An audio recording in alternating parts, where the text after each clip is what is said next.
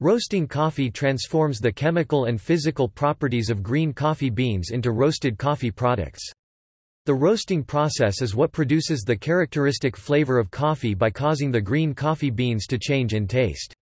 Unroasted beans contain similar if not higher levels of acids, protein, sugars, and caffeine as those that have been roasted, but lack the taste of roasted coffee beans due to the Maillard and other chemical reactions that occur during roasting. The vast majority of coffee is roasted commercially on a large scale, but small-scale commercial roasting has grown significantly with the trend toward single-origin coffees served at specialty shops. Some coffee drinkers even roast coffee at home as a hobby in order to both experiment with the flavor profile of the beans and ensure the freshest possible roast. The first recorded implements for roasting coffee beans were thin pans made from metal or porcelain, used in the 15th century in the Ottoman Empire and Greater Persia. In the 19th century, various patents were awarded in the US and Europe for commercial roasters, to allow for large batches of coffee. In the 1950s, just as instant coffee was becoming a popular coffee drink, specialty coffee houses began opening to cater to the connoisseur, offering a more traditionally brewed beverage. In the 1970s, more specialty coffee houses were founded, ones that offered a variety of roasts and beans from around the world. In the 1980s and 1990s, the gourmet coffee industry experienced great growth. This trend continued into the 21st century.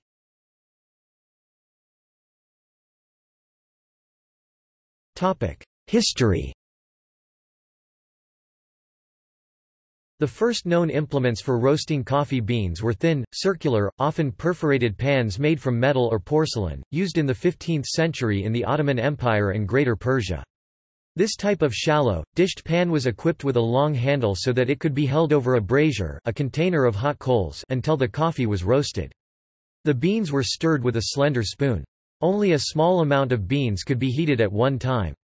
The first cylinder roaster with a crank to keep the beans in motion appeared in Cairo around 1650.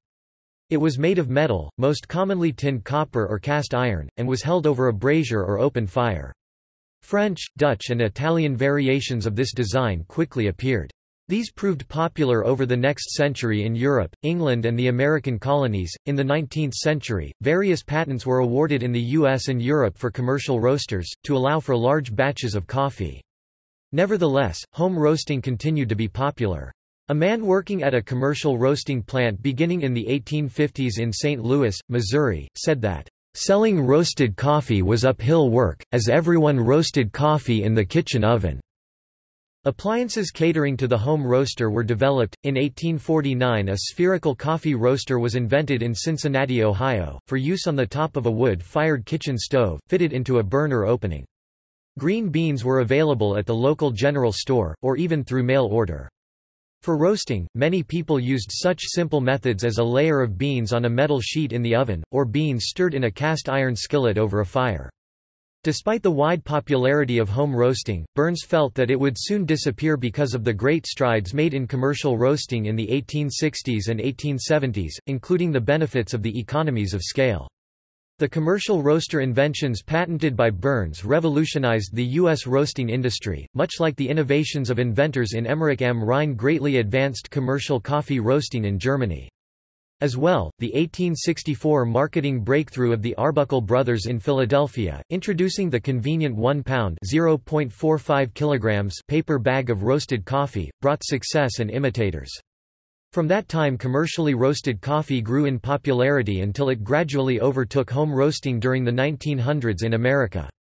In 1903 and 1906 the first electric roasters were patented in the US and Germany, respectively. These commercial devices eliminated the problem of smoke or fuel vapor imparting a bad taste to the coffee. In France, the home roaster did not yield to the commercial roaster until after the 1920s, especially in rural areas. Coffee was roasted to a dark color in small batches at home and by shopkeepers, using a variety of appliances including ones with a rotating cylinder of glass, sheet iron or wire mesh, and ones driven by hand, clockwork or electric motor. Because of the smoke and blowing chaff, country dwellers generally roasted outdoors. In the 1950s, just as instant coffee was becoming a popular coffee drink, specialty coffee houses began opening to cater to the connoisseur, offering a more traditionally brewed beverage. In the 1970s, more specialty coffee houses were founded, ones that offered a variety of roasts and beans from around the world. In the 1980s and 1990s, the gourmet coffee industry experienced great growth. Through the 1970s and 1980s, the Siemens Sirocco home roaster was made in West Germany and marketed globally. It was a small fluid bed roaster made for the home enthusiast. The product was named after a commercial hot air roasting process which itself was named after the hot Sahara winds called Sirocco. In 1976, chemical engineer Michael Civitz patented a competing hot air design for manufacture in the U.S. This became popular as an economical alternative. Civitz called for the home roaster to focus on the quality of the bean. From 1986 through 1999 there was a surge in the number of patents filed for home roasting appliances. In the 1990s, more electric home roasting equipment became available, including drum roasters, and variations on the fluid bed roaster. By 2001, gourmet coffee aficionados were using the Internet to purchase green estate-grown beans for delivery by mail.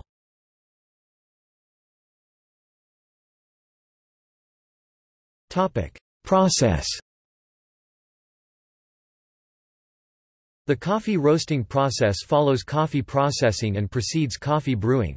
It consists essentially of sorting, roasting, cooling, and packaging but can also include grinding in larger-scale roasting houses.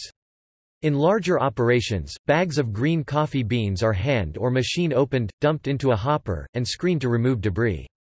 The green beans are then weighed and transferred by belt or pneumatic conveyor to storage hoppers. From the storage hoppers, the green beans are conveyed to the roaster. Initially, the process is endothermic, absorbing heat, but at around 175 degrees Celsius (347 degrees Fahrenheit), it becomes exothermic, giving off heat. For the roaster, this means that the beans are heating themselves and an adjustment of the roaster's heat source might be required. At the end of the roasting cycle, the roasted beans are dumped from the roasting chamber in air cooled with a draft inducer. During the roasting process, coffee beans tend to go through a weight loss of about 15 to 18% due to the loss of water and volatile compounds. Although the beans experience a weight loss, the size of the beans double after the roasting process due to the physical expansion of the cellulose structure which facilitates the release of carbon dioxide, volatile organic compounds, and water in the form of steam. There are several traditional variations in bean roasting in different parts of the world. For example, in Vietnam coffee is often coated with oil, traditionally clarified butter, and a small amount of sugar prior to roasting to produce a butter roast. The roasting process results in an additional caramelized coating on the beans.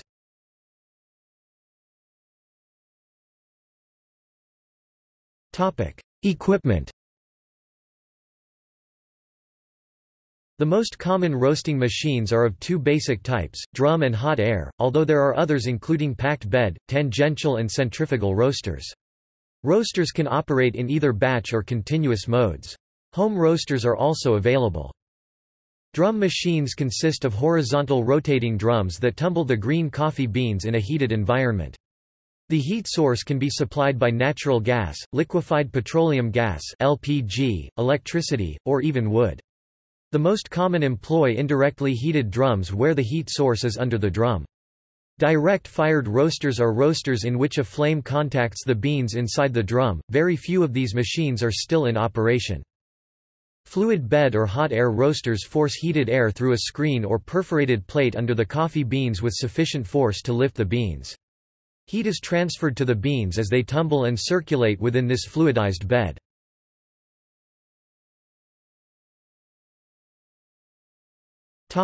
Roasts. Some coffee roasters use names for the various degrees of roast, such as city roast and French roast, for the internal bean temperatures found during roasting. Recipes known as roast profiles indicate how to achieve flavor characteristics. Any number of factors may help a person determine the best profile to use, such as the coffee's origin, variety, processing method, moisture content, bean density, or desired flavor characteristics. A roast profile can be presented as a graph showing time on one axis and temperature on the other, which can be recorded manually or using computer software and data loggers linked to temperature probes inside various parts of the roaster. The most popular, but probably the least accurate, method of determining the degree of roast is to judge the bean's color by eye. The exception to this is using a spectrophotometer to measure the ground coffee reflectance under infrared light and comparing it to standards such as the Agtron scale. As the coffee absorbs heat, the color shifts to yellow and then to increasingly darker shades of brown. During the later stages of roasting, oils appear on the surface of the bean. The roast will continue to darken until it is removed from the heat source. Coffee also darkens as it ages, making color alone a poor roast determinant. Most roasters use a combination of temperature, smell, color, and sound to monitor the roasting process. Sound is a good indicator of temperature during roasting. There are two temperature thresholds called cracks that roasters listen for. At approximately 196 degrees Celsius (385 degrees Fahrenheit), the coffee will emit a cracking sound. This point is referred to as first crack, marking the beginnings of a light roast. At first crack, a large amount of the coffee's moisture has been evaporated and the beans will increase in size. When the coffee reaches approximately 224 degrees Celsius (435 degrees Fahrenheit), it emits a second crack. This sound represents the structure of the coffee starting to collapse. If the roast is allowed to progress further, the coffee will soon fully carbonize, and eventually combust. These images depict samples taken from the same batch of a typical Brazilian green coffee at various bean temperatures with their subjective roast names and descriptions.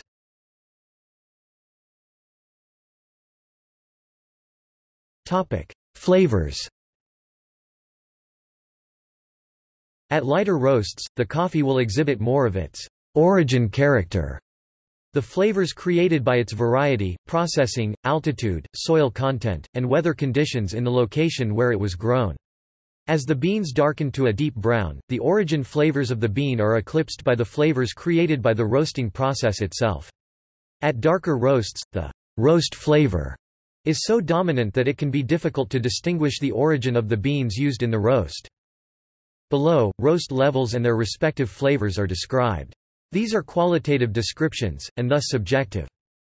When describing the taste of coffee, the three-tier coffee flavor taster's wheel is used based on 99 different attributes. Caffeine content varies by roast level, diminishing with increased roasting level: light roast, 1.37%, medium roast, 1.31%, and dark roast, 1.31%. However, this does not remain constant in coffee brewed from different grinds and brewing methods. Because the density of coffee changes as it is roasted, different roast levels will contain respectively different caffeine levels when measured by volume or mass, though the bean will still have the same caffeine.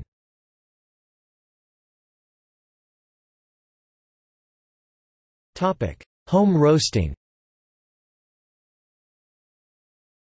Home roasting is the process of roasting small batches of green coffee beans for personal consumption. Even after the turn of the 20th century, it was more common for at-home coffee drinkers to roast their coffee in their residence than it was to buy pre-roasted coffee. Later, home roasting faded in popularity with the rise of the commercial coffee roasting companies. In recent years, home roasting of coffee has seen a revival. In some cases there is an economic advantage, but primarily it is a means to achieve finer control over the quality and characteristics of the finished product.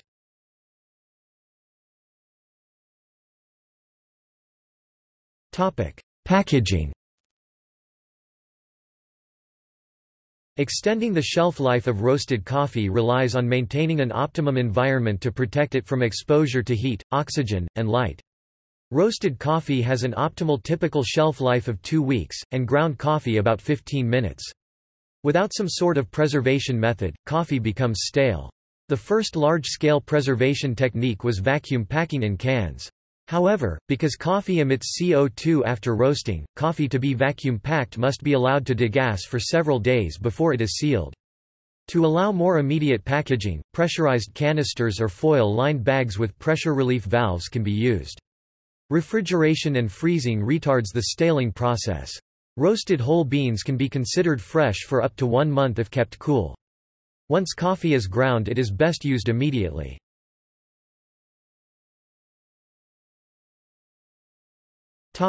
Emissions and control.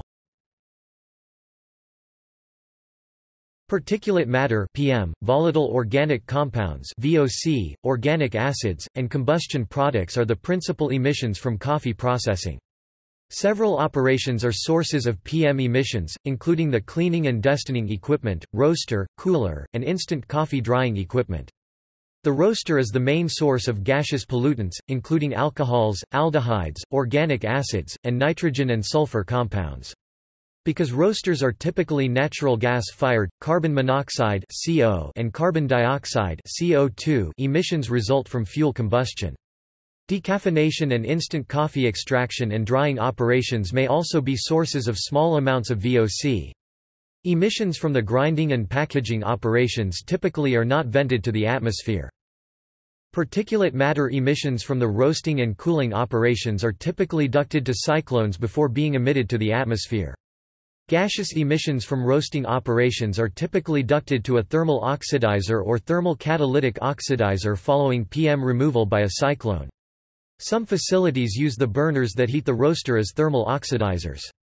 However, separate thermal oxidizers are more efficient because the desired operating temperature is typically between 650 to 816 degrees Celsius (1202 to 1501 degrees Fahrenheit), which is 93 to 260 degrees Celsius (199 to 500 degrees Fahrenheit) more than the maximum temperature of most roasters.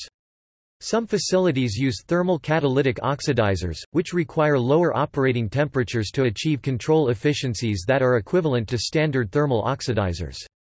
Catalysts are also used to improve the control efficiency of systems in which the roaster exhaust is ducted to the burners that heat the roaster. Emissions from spray dryers are typically controlled by a cyclone followed by a wet scrubber.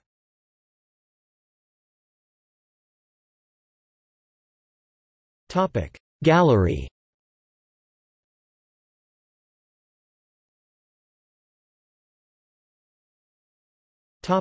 See also: coffee, dry roasting, home roasting coffee, food grading, French press, torrefacto.